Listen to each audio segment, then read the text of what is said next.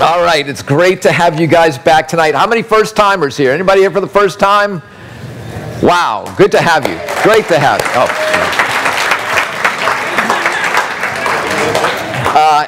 Perfect attendance. How many? 6 for 6. Wow. All right. Commencement is coming soon. Hey, one thing I do want to tell you is a part of the Alpha course, I haven't mentioned it to you yet, and typically we do this earlier, is something we call just the Alpha Weekend. And we actually go over session 9 and 10. It's a Friday night and a Saturday morning. So it's dinner Friday night, Saturday morning from till about noon, 12:15. So that is October 28th. We don't have registration for that tonight, do we? Okay. So October 28th and 29th, you may just want to make a mental note of that. So Friday night, the 28th, dinner, 6:30. Saturday morning starts at 8:30. And let me tell you, this breakfast puts Shoney's to shame. I mean, we're talking a spread like you will not imagine. You know that strawberry gook stuff that they put out there? It's amazing.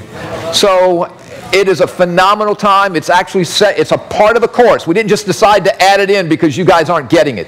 It's actually a part of the course.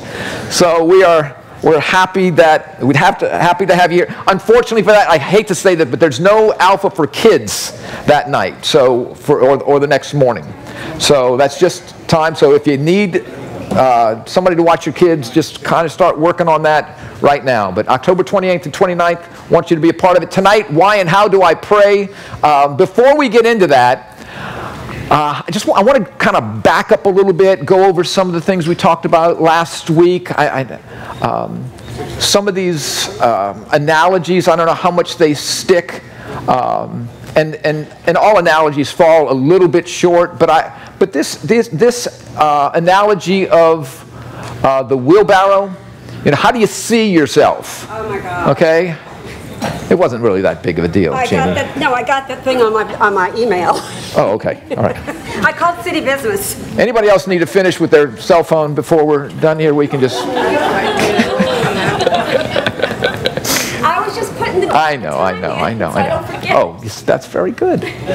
So anyway, how do you see yourself? Now, we talked about the fact that maybe you're just curious. Maybe you have really not examined much about the person of Jesus Christ in the past. You've gone to church, but it's just something you do to keep your folks at bay. Something you just do. It's because what you do. It's a quiet moment or time, an hour, whatever. You really haven't given much thought to this issue of faith. That's great. So glad you're still coming. Maybe you're convinced. Maybe your whole life you have prayed, you have gone to church, you have thought about God. You're convinced, but you've never actually surrendered your life to Him. You've never trusted that it is only the work of the cross of Jesus Christ, according to the Bible, that we are forgiven and accepted by God.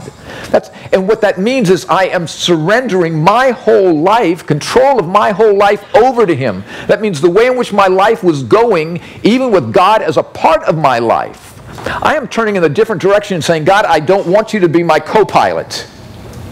I want you to be my pilot.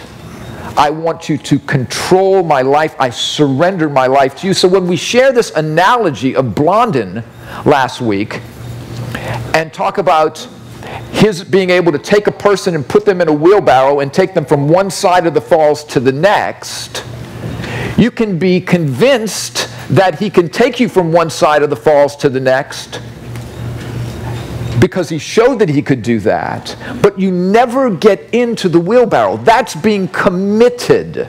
Do you see that? I can stand there and go, yeah, I believe you can, but I'm not getting in. Right?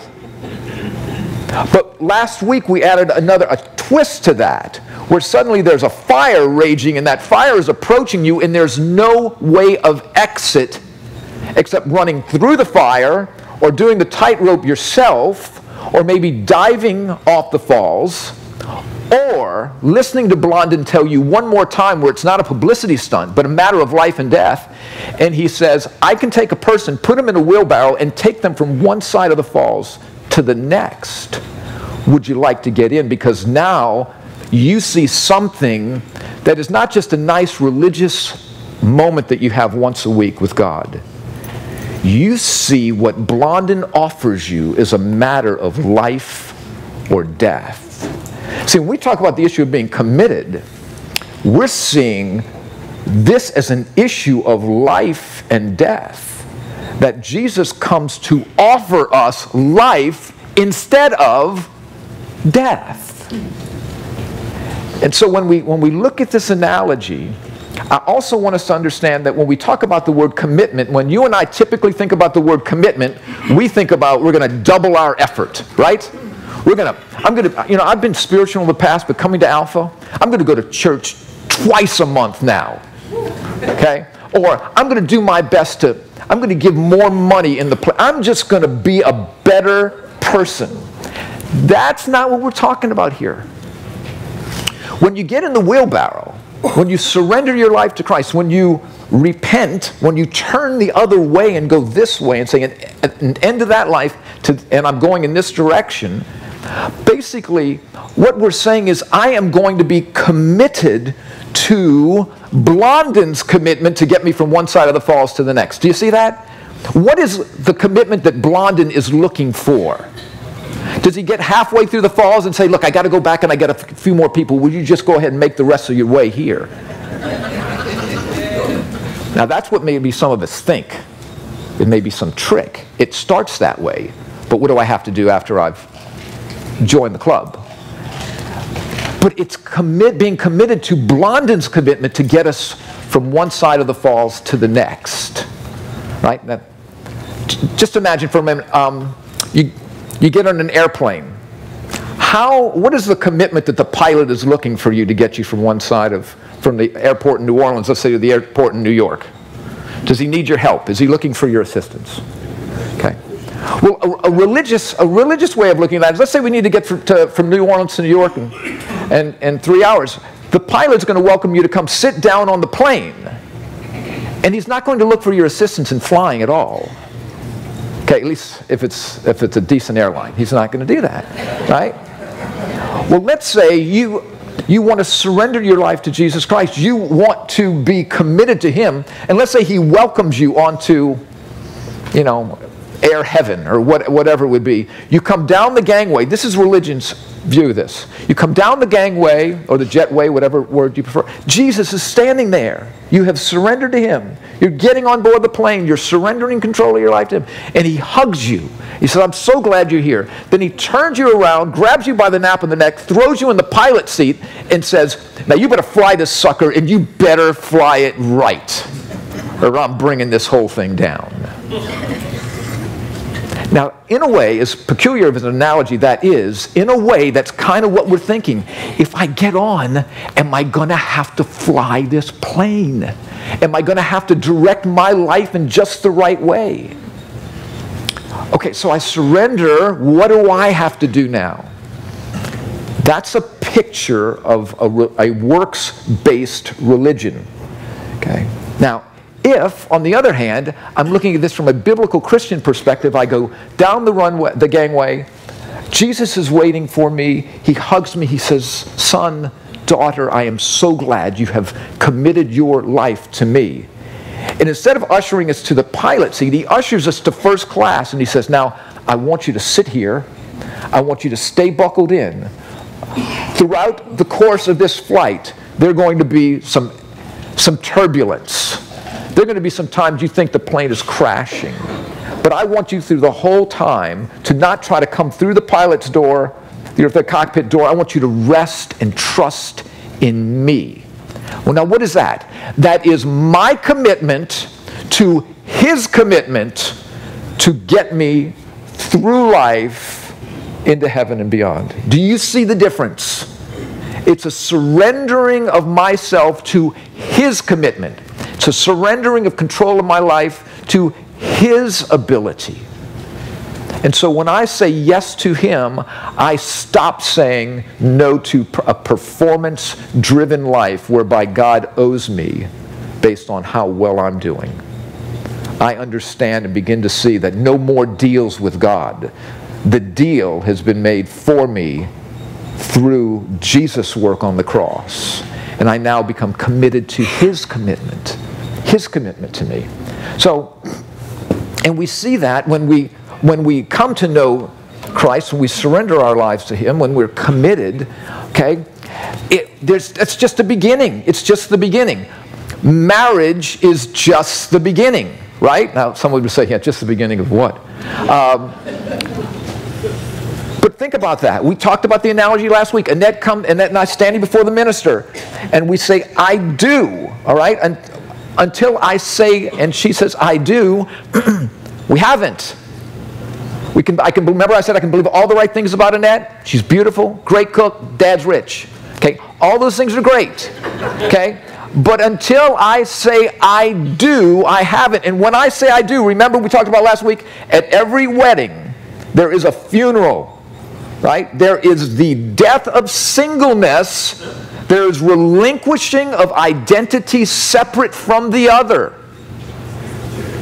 And I die to single me to be joined.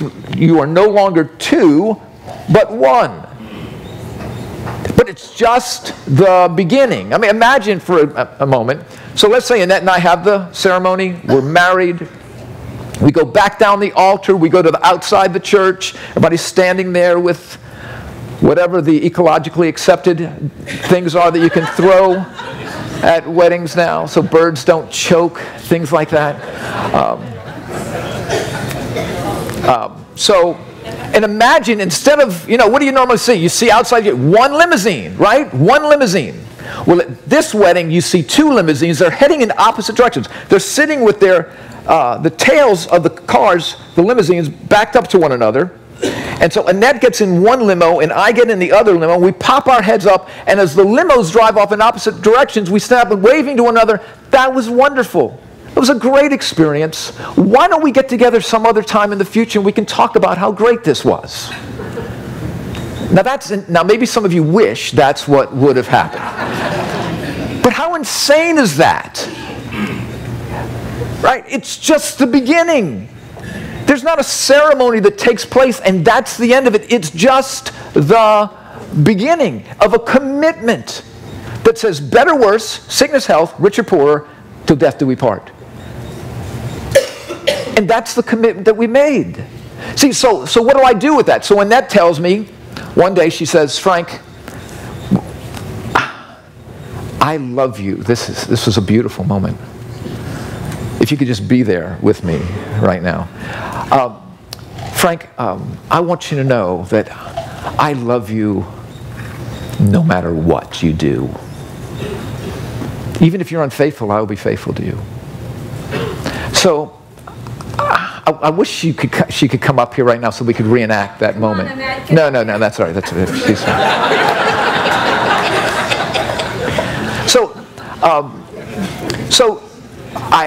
we hugged, and in my mind, if you could see my thought monitor, I'm thinking, I'm really not that far from Airline Highway. Where there are all these wonderful hotels. Now, is that what I'm thinking? Well, she said no matter what, right? No, that is not what I'm thinking. I'm thinking this woman loves me, and the response to love is love. So when I'm looking at the fact that Jesus says, I want all of you and I will never leave you and I will never turn my back, I will never let you go, what do I go? Well, I'm just going to sin like hell. If that's the case, I just do whatever I want. That's not the response of love. Love responds with caring, obedient, thoughtful, selfless love. And that's what we're talking about here. A life that gives itself into a love that is greater than anything I could ever respond to properly. That's what biblical Christianity is. Entering into a relationship with God where saying I do, getting in the wheelbarrow, receiving the gift is just the beginning. And so tonight when we talk about prayer, prayer is what takes place to where a relationship with God, a getting in the wheelbarrow is enhanced, it matures, it grows in intimacy. Maybe even, I'm going to get so into trying to qualify what happened last week, I'll never get into this week. But I think this is important. There may have been some of you last week as I encouraged you to just have a little conversation with God that said, I prayed that, or I said those words to God, but I didn't feel anything. Can I just encourage you? The issue of surrendering to the Lord is not about feeling something. Maybe you did feel something.Maybe you didn't feel something. The question is, or the issue is, if by faith you said, Jesus, I give you the control of my life, take over. He did that. If you did that by faith, believing that He did that. And the issue is not whether you and I feel that way or not. If I feel like Aloria, I'm Aloria. If I don't, let's say I'm just walking all of a sudden now and the speaker falls, hits me in the head, I have amnesia. And I think I'm a bourgeois. Okay? Well, because I don't feel like Aloria.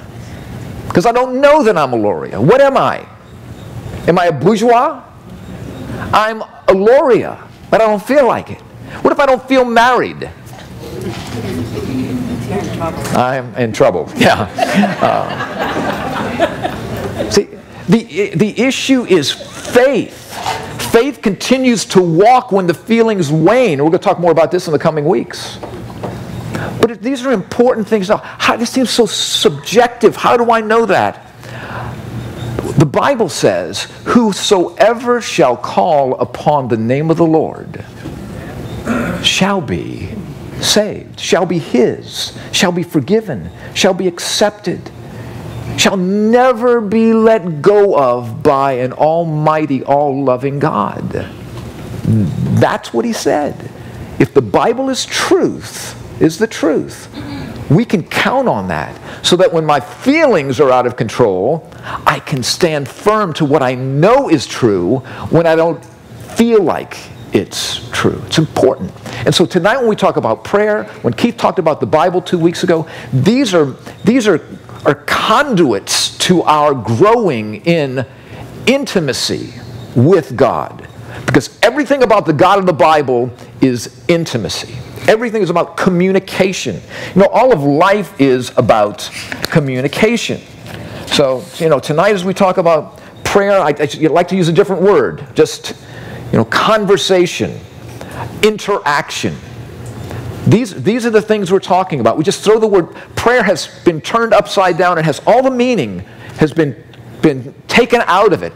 It's just prayer. What does that mean, really? So we're going to talk a little bit more about that tonight, what it is. But all of life is about communication, isn't it? I mean, particularly with technology today. We just go about 30 years the way technology has advanced. Why? So we can communicate more, we can communicate quicker. There's an article I came upon here about communications. It says, after having dug to a depth of 10 feet last year, New York scientists found traces of copper wire dating back 100 years and came to the conclusion that their ancestors already had a telephone system more than 100 years ago. Well, not to be outdone by the New Yorkers, in the weeks that followed, California scientists dug to a depth of 20 feet.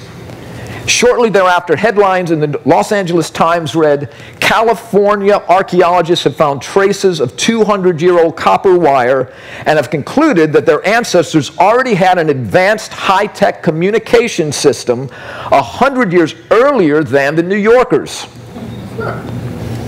1 week later, the Daily Advertiser, a local newspaper in Eunice, Louisiana, reported the following. After digging as deep as 30 feet in rice fields near Forked Island, Boudreaux, a self-taught archaeologist, reported that he found absolutely nothing.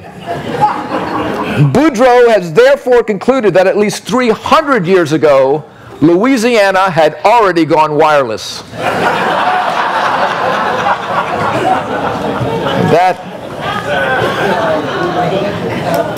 That is the state we are in. So Louisiana, always on the cutting edge. All right, so tonight we'll just have an introduction. This is an introduction to prayer. We're going to scratch the surface, all right, in the next 35 minutes, I hope. So first, what is prayer not? Prayer is not, let's make a deal. We've been talking about that, right?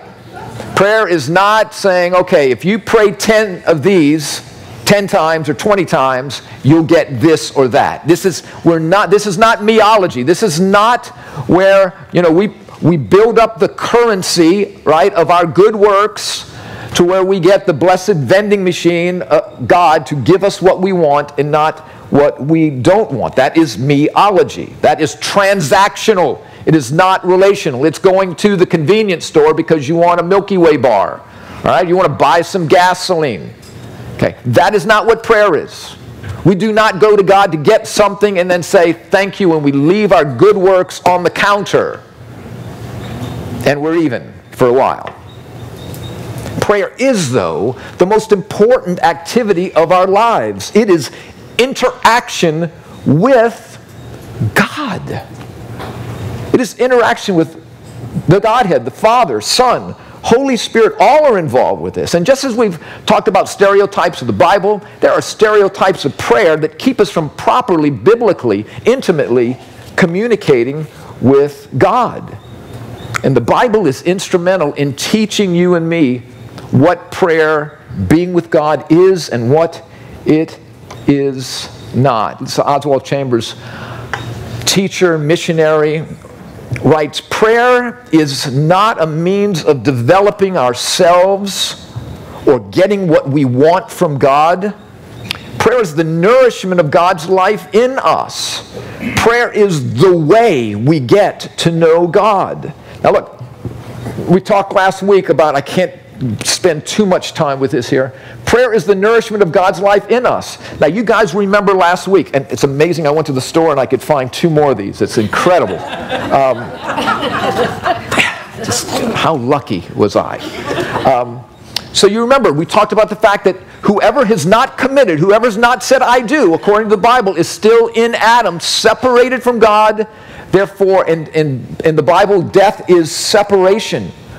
Right? When we have surrendered our lives to Christ, when we've gotten in the wheelbarrow, said I do, received the gift, when we have said, I don't want my life to be in my control anymore, I recognize I have a need that's bigger than I, and I want my life to go in the other way, and I say, Jesus, come take control of my life. I acknowledge my need for you. Okay? The Bible says that we become new creatures, and God places us into the life of Christ. This life is destroyed, and we're placed into the life of Christ. Before then, we're in Adam, and what you're feeling, I believe, is God jostling you, okay? Just like He jostled me. I'm hearing things maybe I haven't heard before. I'm experiencing things I haven't experienced before. I'm sensing like maybe God actually does care, and I want to know that. But this is not something I'm used to hearing. See?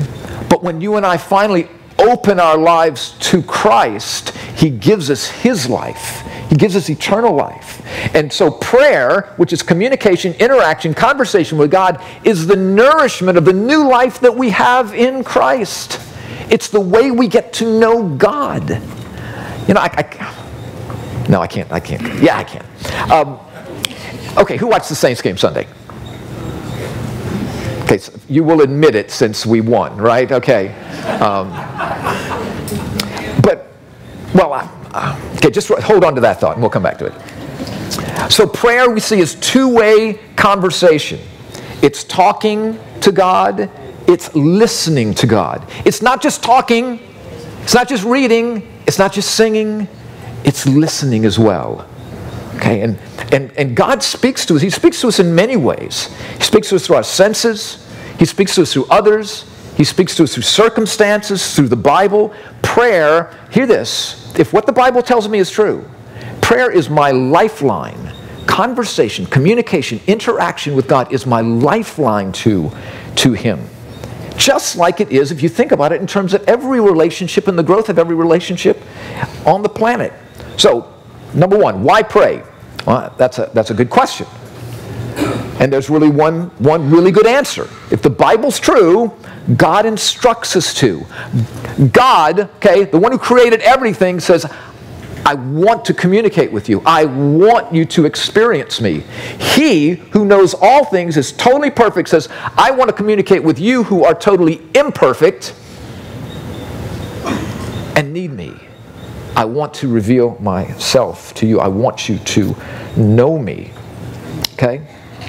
And the Bible tells us that prayer is addressed. We're just going to look for a moment here, just how the Bible leads us and how we pray. That prayer is addressed to the Father. Look at this in Matthew chapter 6. This is Jesus speaking about prayer, real close here to what we call the Lord's Prayer. We're going to be getting there in a little bit. Jesus says, but when you pray, when you communicate with God, when you converse with, when you interact with God, what I want us to see here is the intimacy of this.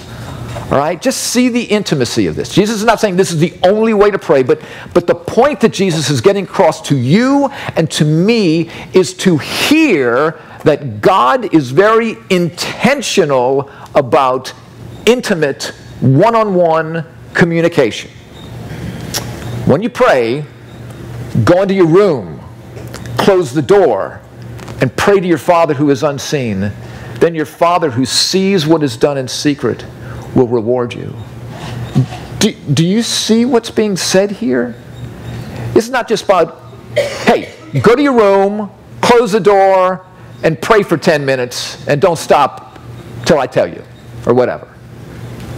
What God is telling us here, what Jesus is telling us here, is that God wants you and me to get alone with Him and experience Him and talk to Him. Okay? That's amazing. And the reward, I will tell you that the reward is not necessarily getting something that you and I think we want. It's getting a revelation of more of Him, which is greater than any temporary thing you and I could ever ask for. So, prayer is directed to the Father. It's a dad who loves to be with his kids. And then the Bible tells us that prayer is through the Son. Paul writes to the church in Ephesus, for through Him, Jesus, we both, when we talk about both there, that's Jews and Gentiles, have access to the Father by one Spirit.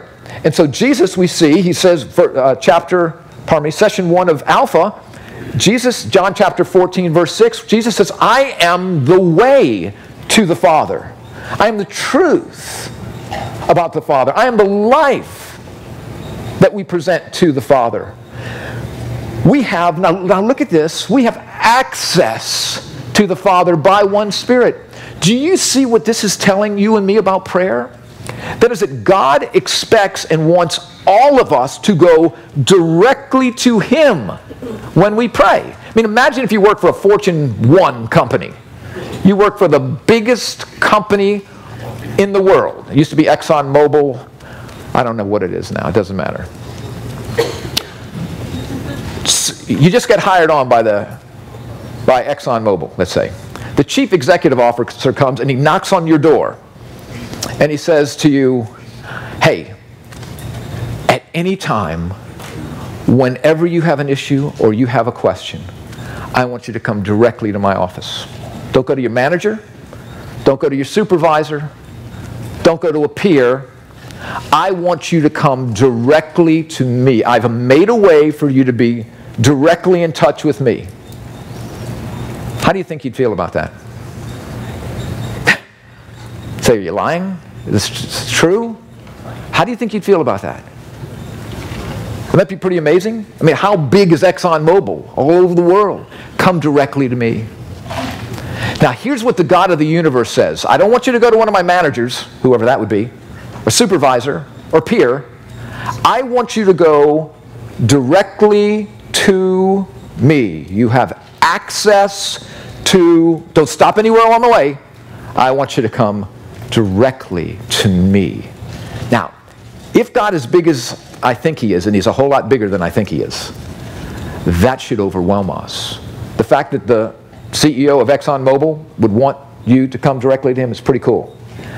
That doesn't begin to compare to the fact that the God of the universe has made a way for you and me to come directly to Him We have access to the Father by one Spirit. And then Jesus tells us, look at this. There is one God and one mediator between man and God. It's the man Christ Jesus. The one who makes the way for us is Jesus and what he did. He is the mediator.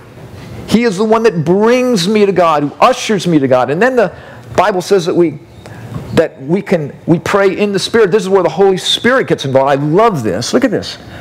Paul writes, in the same way, the Spirit helps us. So when we have surrendered our lives to God, we receive Jesus Christ, the Bible tells us that the Spirit of God comes to live in us. And look what it says. In the same way, the Spirit helps us in our weakness. We do not know what we ought to pray for. You ever felt like that?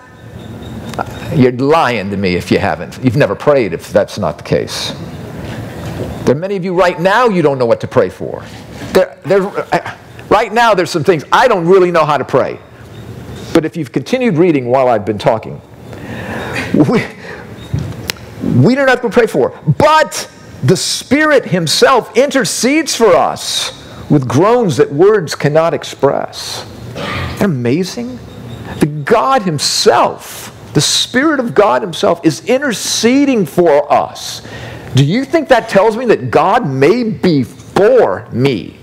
That he is for me? That he wants me to experience him? And that is what prayer is. Prayer is for the purpose of communicating with God, which results in developing a deeper and deeper relationship. But prayer is not dialogue with just anybody.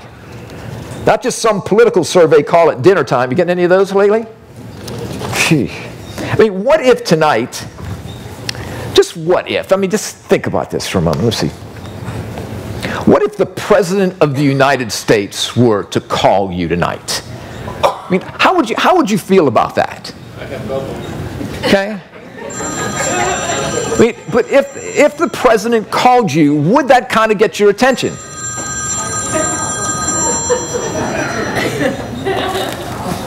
It's him again. Yes, Mr. President? Yeah, I'm kind of tied up right now. Yes, sir. An alpha course for the Congress?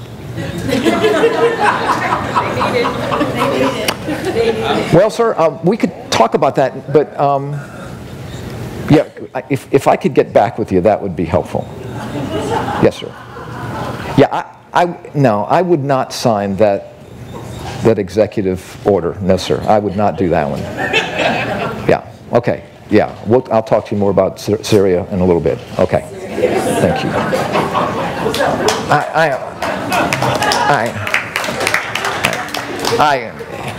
It seems like every alpha he calls and interrupts what we're doing here. But okay.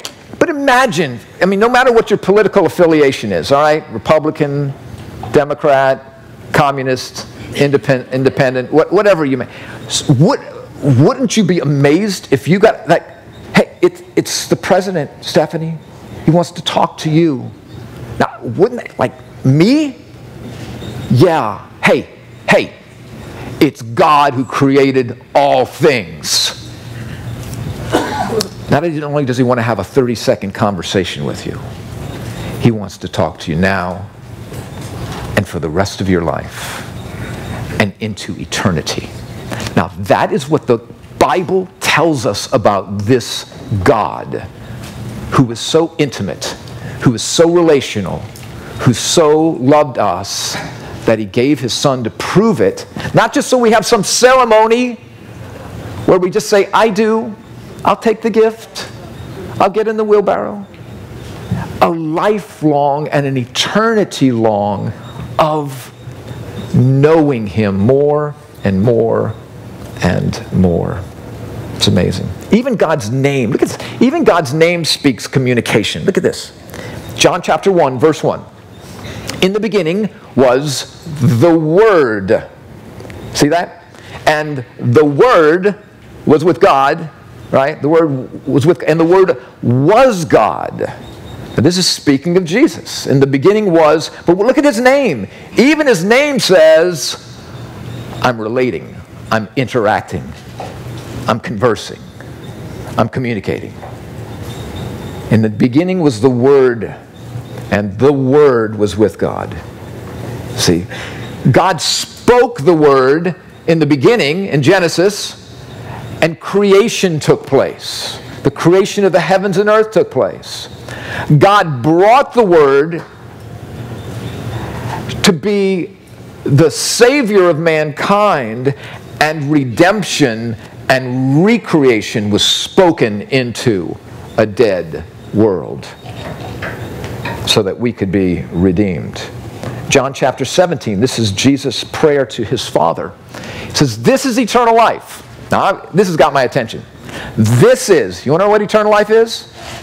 Jesus is about to tell us. This is eternal life, that you know how to keep all the rules, that you know what time Sunday service is, that you know what's right and what's wrong. Now, I guarantee you that would have been my answer, or something having to do with me keeping the rules, something with me being where I'm supposed to be and not being where I'm not supposed to be. That would be me. But that's not what Jesus says here.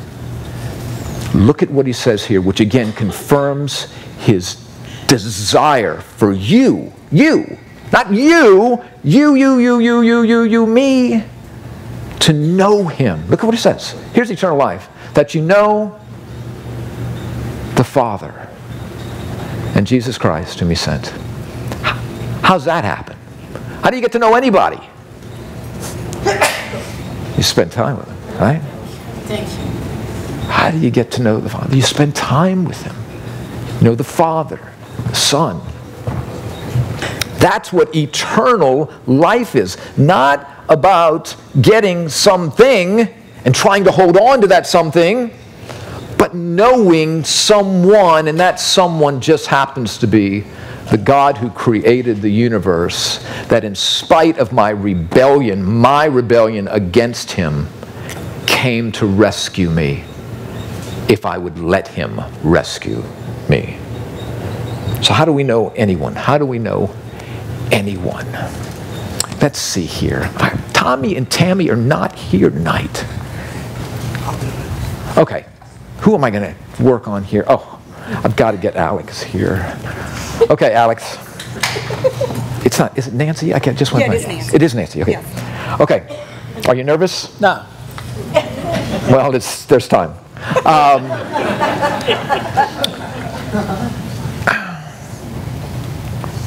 Maybe I should do this with Nancy. All right, come on. No, let's go ahead and do it. Alex, how long have you known Nancy? 33 years. 33 years. Can you guys hear this enough? 33 years. How much did you trust her 35 years ago? 0. Why? Because I didn't know. Because you didn't know her. How much did you trust her 34 years ago? 0. Okay. How much did you trust her 31 years ago? 100%. 100%, 31 years ago. Yes. Nancy, how much did you trust him 31 years ago?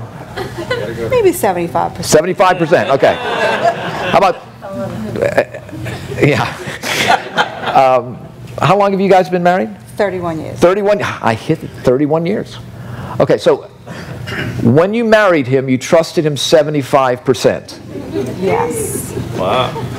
Because there are some things I didn't know about him. Yeah, but most people don't know those things about him till it's way too late. 31 years later. 31 years ago. So why did you trust him more 31 years ago than you did 33 years ago?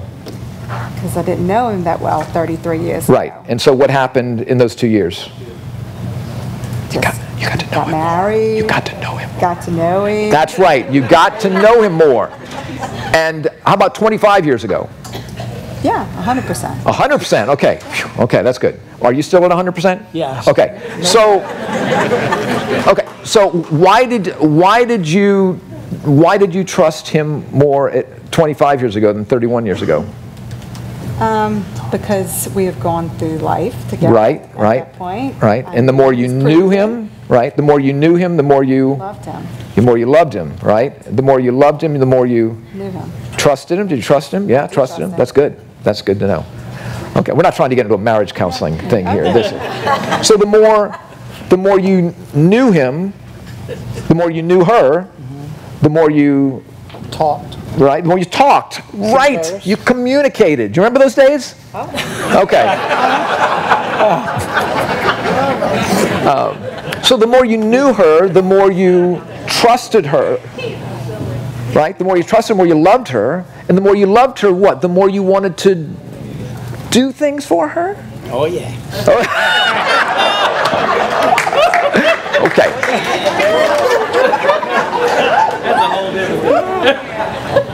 I know Alex doesn't want to hear that. You know, I know it's the son over here. So, right, and what happens when you serve more? The more you know, the more you trust, the more the trust, the more you love, the more you serve, the more you know.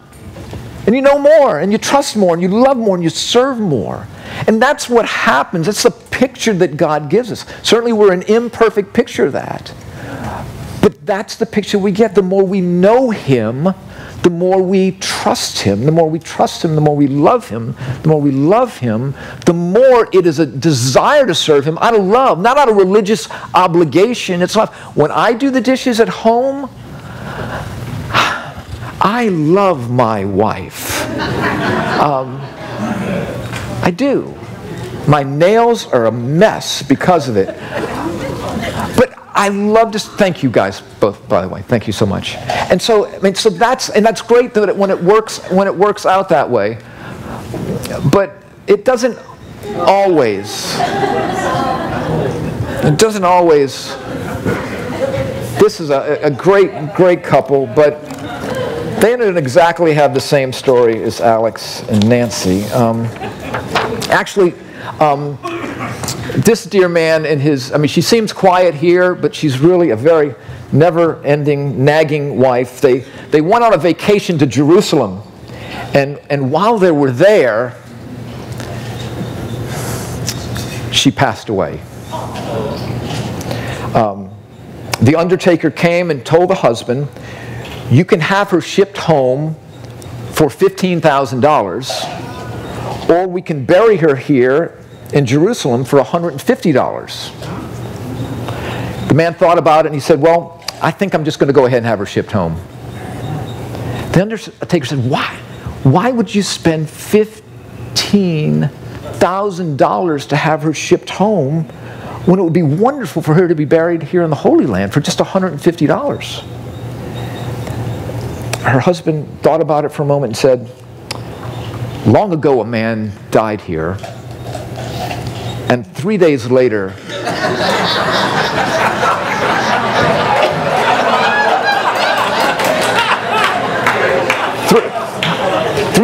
3 days later he rose from the dead, and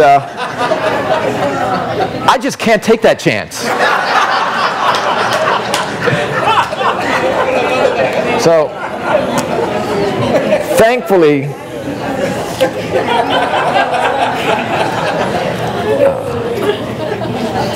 so again, so the issue is really, the more we spend time with the Lord, through the Word, through communicating with him, the more we trust him, the more we love him, the more we serve him. And there's some models that we really have in Scripture. We have a model from Jesus, that getting up early in the morning. Mark chapter 1, says very early in the morning, while it was still dark, Jesus got up, left the house, and went off to a solitary place where he prayed. Okay, why so early? I don't know about you. If I don't get up early, and there are many days I don't get up early, I'm done. It is downhill at 80 degrees. There's nothing to grab onto. So early in the morning, that's why Jesus got up, to be with his Father. It wasn't religious duty, wasn't a holy hour of obligation. He wanted to be with his dad. And he did what he wanted to do. He needed to be with his Father. He went to a solitary place. Pretty much what Jesus tells us, what we read back in Matthew chapter 6. And so we can look at here, why pray? Well, there are great rewards to prayer. And they're not necessarily, though there can be, things. One reward of prayer is the issue of joy.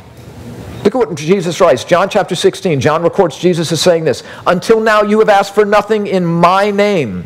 Ask and you will receive, that your joy may be made full." See, God is about one thing above everything else, and that is our joy being made full. And the joy is a revelation of Him who is the embodiment of joy. So whatever you and I may receive is wonderful. But having received Him and experienced Him and the joy that He is all the more wonderful. And there's a big difference between joy and happiness. Joy and happiness are not synonymous.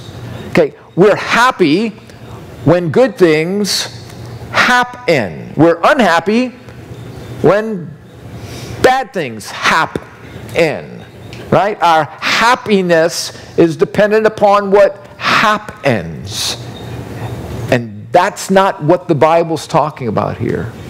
There can be a joy in the midst of the greatest sorrow. There can be joy when everything seems like it's falling apart, because I know the one who has promised Himself to me is never going to let me go. The Bible says that another reason to pray is to experience peace. Here's what the Apostle Paul writes. Now, this is a beautiful scripture, probably one of the first scriptures I really can remember hanging on to. Here's what Paul writes to the church in the land of Philippi. He says, "Do not be anxious about anything. Do not be full of care. Do not be fearful about anything. But in everything, by prayer and petition or supplication," just asking, "with thanksgiving, present your requests to God. And the peace of God, which passes all understanding, will guard your hearts, your emotions, will guard your minds, your intellect in Christ Jesus." And so what he's saying here is, above anything you ask for, ask thanking God that He's in control of your life. And then expecting that the God of peace will guard our hearts through what we're going through, will guard our minds in the midst of what we're going through, whatever we are going through. That doesn't necessarily mean we're going to get the specific answer that we want, but it will be opportunity to experience this God of peace in greater ways, because prayer is not something we do to activate a Christian commodity of joy or peace. But prayer is an opportunity to have the manifestation of the very God of the universe who says, "I want to know you and communicate with you."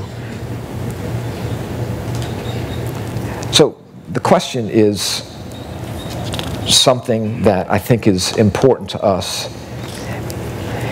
Do I look to prayer just to change things, or do I look to prayer primarily so that in the midst of whatever I'm going through, and the prayer that I am bringing, the communication I'm bringing to God, to ultimately change me? See, because prayer will not always change things. It may or it may not. But prayer that looks to God, that prayer that desires to know God more, will always change the one praying. And it may be that God has orchestrated the events that you and I find ourselves in now to bring us into deeper trust and relationship, interaction, and communication with Him.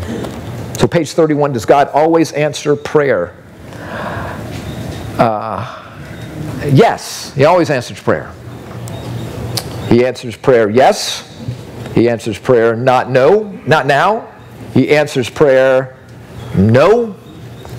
He answers prayer, you got to be out of your mind if you think I'm going to answer that. And we need to understand too that oftentimes our lives can bring a barrier. If I'm not communicating with God or interacting with God or reading His Word and getting to know Him through His Word, that is going to sometimes form a barrier between me and God in terms of my knowing what to ask Him. It's going to affect my ability to hear, my desire to ask even. I love what John Stott says. He writes, he says, if God says no, the requests are either not good in themselves or not good for us or for others, directly or indirectly, immediately or ultimately. Why? Because God sees beyond the point in time at which I'm asking. See, I see this space right here. I know what I want in this space here, so I think with the limited information I have. God sees how that is going to affect this and this and this and this, and I don't see that. So even in the midst of my saying, Father, I pray you will do this, but I don't see everything. And right now I don't have a sense from you whether that's going to happen or not. But I know you know all things, and I'm trusting you right now, and I'm thanking you that you know what's going on here where I can see, but you also know what's going on here where I can't see. See, that's what God wants, where he wants you and me. Jack Taylor, beloved pastor, teaching a message on this one, said, I believe I'm more grateful for the prayers God didn't answer or say yes to than I am for the ones he did, because it ruined me if he'd have answered what I was asking him for. You know, one of the ways too that we you guys got your Alpha Bibles with you? Because we'll just take a quick moment to do this. One of the ways that a great way to pray and a great way to learn Scripture is to pray Scripture back to God, right? So if you let's just go to the easiest one, just for sake of time. Psalm 23. Psalm 23 is on page 792.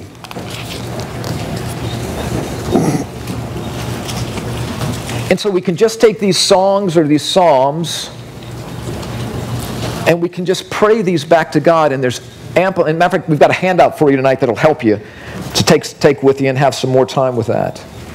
Now, Psalm 23. We know Psalm 23, right? If you've gone to a funeral, you've heard Psalm 23. You know, I would argue that you need to know this scripture before you're dead. It really would be helpful. Because there's so much good stuff for living people here.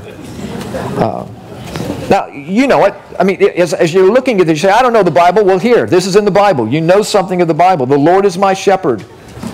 I lack nothing. Or I shall not want. That's what you and I are familiar with. He makes me lie down in green pastures. So he leads me beside quiet waters. He refreshes my soul. Well, let's turn that. Instead of just giving a narrative of information here, turn it this way. Lord, you are my shepherd. Because of you, I lack nothing.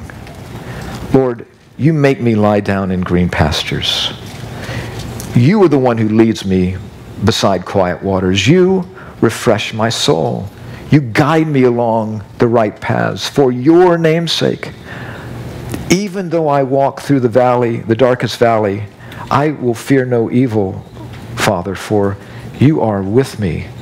Your rod, your staff, they comfort me. Or you could pray this another way. Go back to the beginning. It could become a prayer of thanks. Thank you, Lord, that you are my shepherd. Thank you that I lack nothing. Thank you that you make me lie down in green pastures. Thank you that you lead me beside quiet waters. Thank you that you refresh my soul. And you can even take your time doing this and think about the ways in which he has shown himself as your shepherd. Lord, thank you that you showed yourself as my shepherd those years ago when my bicycle was running headlong into a car and you turned my bike at the last moment. Your rod comforted me. I remember that. Lord, you make me lie down in green pastures. I thank you for that. Think about that, those quiet moments in the midst of the hell of this world that you've allowed him to have with you.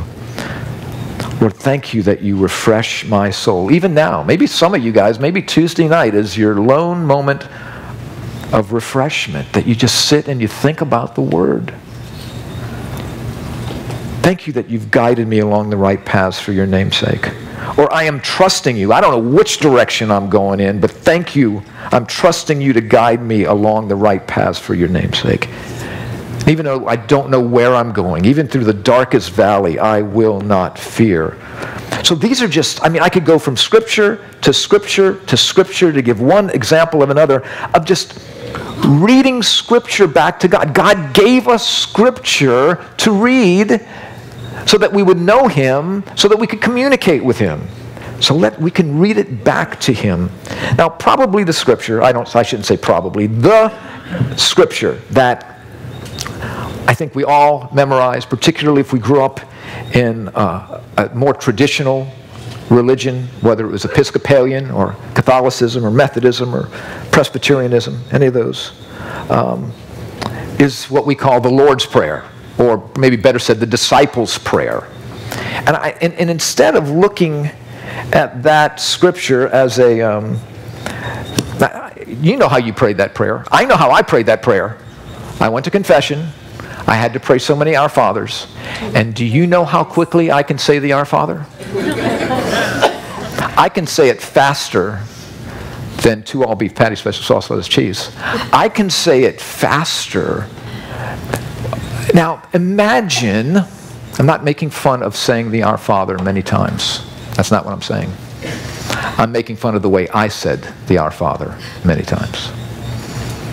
Imagine if you were having just a conversation with the person next to you, and you sped through what you're saying as quickly as possible, giving no thought to what you were saying, and then you repeated yourself. Giving no thought to what you were saying, and repeated yourself. And no thought to what you were saying, and repeated yourself. Just so you could get saying that over with. How would you feel about that as a human being? I thought so. That's how I would feel about that. But what if we took this beautiful answer to a disciple's prayer? Lord, teach us to pray. And Jesus said, when you pray, pray, now listen to what he says, like this. In such a way that you would actually be communicating with the God who loves you and has given me you so he can be your Father. And let's look at this now as the Our Father as a table of contents, the Lord's Prayer, the Disciples' Prayer, as opposed to just something we go through, that we take time with. Chapter 1, Our Father, hallowed is your name. First thing, our what? Father.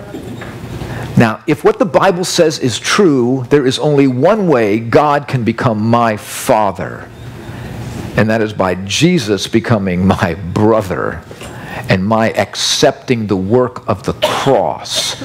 To as many as received him, to those who believe in his name, right?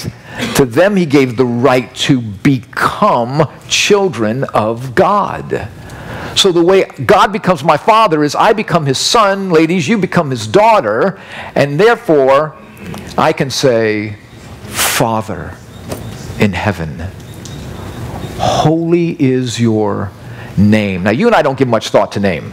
Name is name. What are we going to name her? I like the name Amy. I like the name Joyce. I like the name Clarence.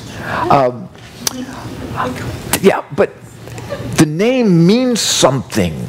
The name means something in that culture. Jesus is Jehovah salvation. God our salvation. That's what the name Jesus means. Or Jesus means. Or Joshua means. Jehovah, God our salvation. Holy is your name. And we can just look up scriptures that talk about the holiness of God, or scriptures where the Bible calls God Father.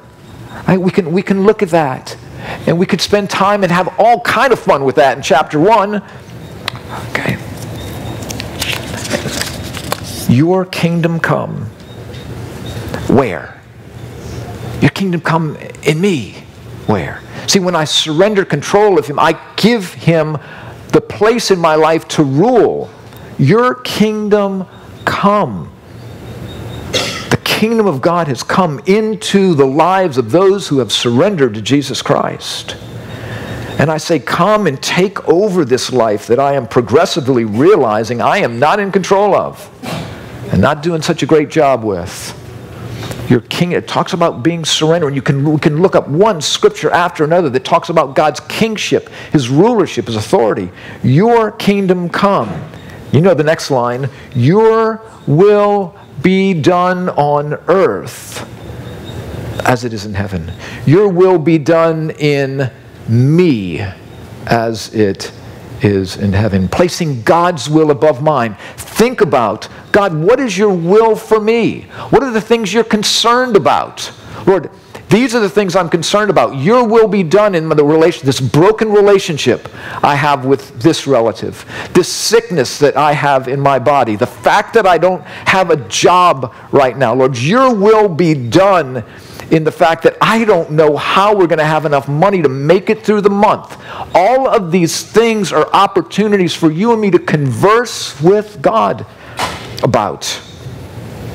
Give us this day our daily bread. Okay? Just, what do you need? God wants to know. Dad, our Father, wants to know. Tell him. It's a good thing to pray for our daily needs. Our Father, a good Father, wants to know what those needs are, and he desires us to come to him and be dependent on him in every way. Here's a tough one. And forgive us our debts as we forgive our debtors. Or forgive us our trespasses as we forgive those who have trespassed against us. Here's the question. Father, is there anyone on this planet that I am harboring ill will toward? Is there anyone, Lord, that I have not forgiven, that I think does not deserve to be forgiven by me? Okay, put your thinking caps on for a minute. I'm almost done. I'm way late again. I'm just throwing time out the window. Think about the worst thing you've ever done. There's no thought monitors here tonight, so you're safe. Worst thing you've ever done. I can tell you something worse that you've done. Who do you think you are? I'll tell you, something worse you've done. Something worse that I've done. I am responsible for hanging the Son of God on a cross because of my willful rebellion against God. And do you know what he did? He forgave me. I am guilty of crucifying the Son of God because I wanted to be God. I wanted to be the captain of my fate and the master of my soul. And he said, Frank, I forgive you. So who is that I am harboring any ill will or unforgiveness toward? Nothing could be worse than what I have done. And Lord, lead us not into temptation. Lord, keep me from the stupid decisions I often make. Deliver me from evil, from the evil one.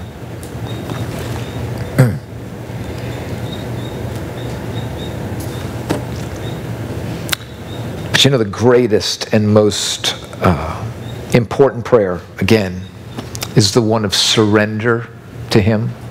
That communication, that entrance, that portal of communication to him is saying, I do see I need you. I do see I cannot work my way to you. I can't be good enough. I do see that, and I need to talk to you about that right now. Tonight I see that maybe I'm convinced, but I've never surrendered my life to you. I've never given control of my life to you. I never knew that I had to. I thought going to church was enough. I thought the religious things that I did were enough. I see, if the Bible's true, that's not true. It's not enough. The greatest prayer you and I will ever pray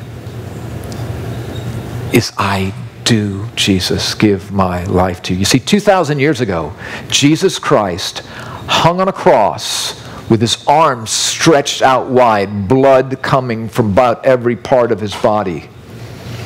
Now hear me.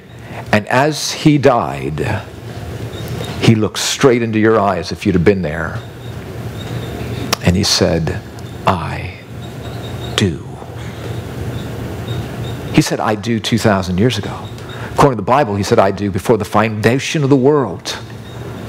He is simply waiting for you and me to realize that what he did, I need. And so that I will turn to him, stop turning my back on him, and for once and for all, turn to him and look at him in his face, as it were, and say, Jesus, no more am I going to be married to myself in this world or everything that I think is so important. I choose you. I choose you. I'm forsaking all others. I know I won't be perfect. I know those times I'm straying, but I choose you, Jesus. I do. That's the greatest communication there is, because that is the portal into intimacy with God. It is the portal into life abundantly. It is the portal into knowing him and experiencing him in ways that are beyond anything this world can give us. And have you considered that maybe Alpha is the way in which God has been drawing you to himself, to just simply receive the gift. I know it's late, but Sid, come on up real quick, buddy, if you would. An element of prayer, like I said, there's many ways to pray. Be quiet, read God's word, talk to him. I think actually, if we would have gone into more information tonight, just the way you and I live our lives, the way I go to work and I interact with my employees, do you know what God says that is? Prayer. Think about that. I'm seeing what you're doing, Frank, and it says something about you to me. That is communicating with me the way you're treating them, the way you're saying that. It's prayer. Another way we pray, and a beautiful way we pray, is through the gift of song that God has given us. And tonight we have a former member of the Harvey, Jesus, and Fire band. Praying for the real Jesus now. Praying for the Jesus that doesn't have the first name Harvey. Sid Bardfield. And Sid is just going to lead us in a song. You can sing it if you want. You can listen to it. That's not the issue. Is not singing it. The issue is singing it. And it's a song called Knowing You. Let me get this up. Oh, I love all this stuff that I had to pass by. Oh gosh, this is taking me. Okay, here we go. But look at the words. You can just start. All I once held dear, built my life upon. All this world reveres and wars to own. All I once thought gain, I have counted loss, spent and worthless now. Compared to this, knowing you, Jesus, knowing you, there is no greater thing. You're my all, you're the best, you're my joy, my righteousness, and I love you, Lord. You know, as we sing that, that can be your prayer to him tonight. Of just saying, there's nothing, no one better than you. No one makes a better offer than you. And tonight can be that night that you surrender to him. So Sid, if you would lead us, I'd appreciate it.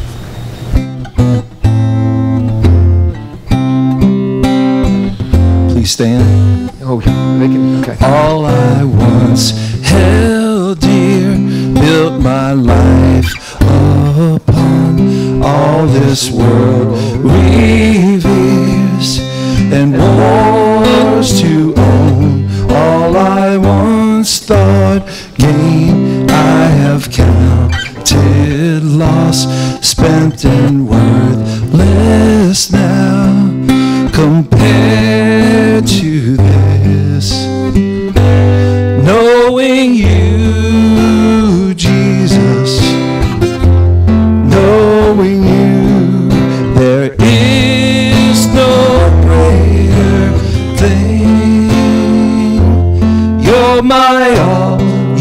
the best. You're my joy, my righteousness, and I love you, Lord. All I once held dear, built my life upon.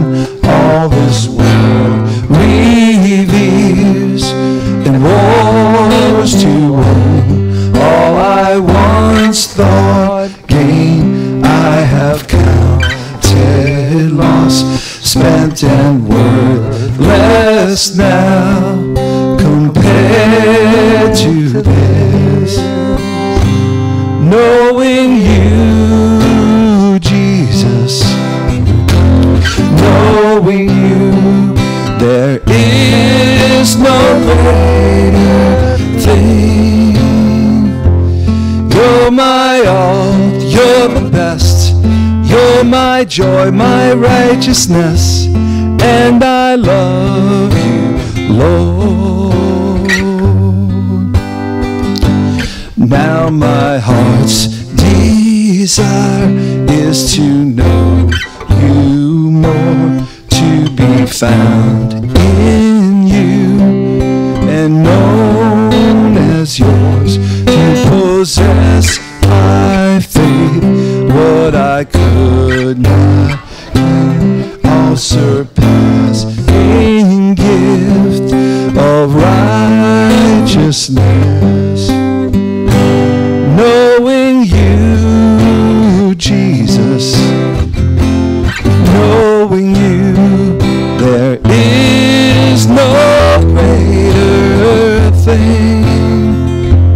You're my all, you're the best. You're my joy, my righteousness. You're my all, you're the best. You're my joy, my righteousness. You're my all, you're the best. You're my joy, my righteousness, and I love you, Lord. You're my all, you're the best. You're my joy, my righteousness, and I love you, Lord.